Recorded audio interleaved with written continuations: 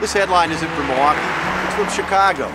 The CTA, which runs the mass transit system in the Chicago area, already has a 1% sales tax, and yet they're asking to increase that sales tax and have fares go up to $2.75 for a bus ride. Or they're claiming they'll have to cut more than half of the bus routes in the CTA area. That's because they haven't addressed the cost of the system and they haven't found a stable form of state support for the system.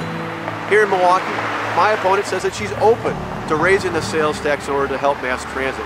And when she was asked outright whether she'd support extending the stadium tax to support things like light rail and the bus system, she said yes.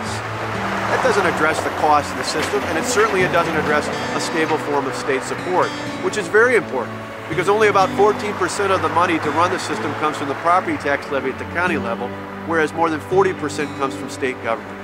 I've got a plan to tackle costs by dealing with transit on a regional basis, and I've got a plan without raising taxes to get more support from the state government. Plus, I want to make sure the $91.5 million from the federal government that's been on the table since 1991 is used to upgrade and improve the current bus system, not spent on a downtown streetcar line or a new light rail system. There's a real difference in this race. My opponent wants higher taxes and light rail. I want a better bus system and more support from the state.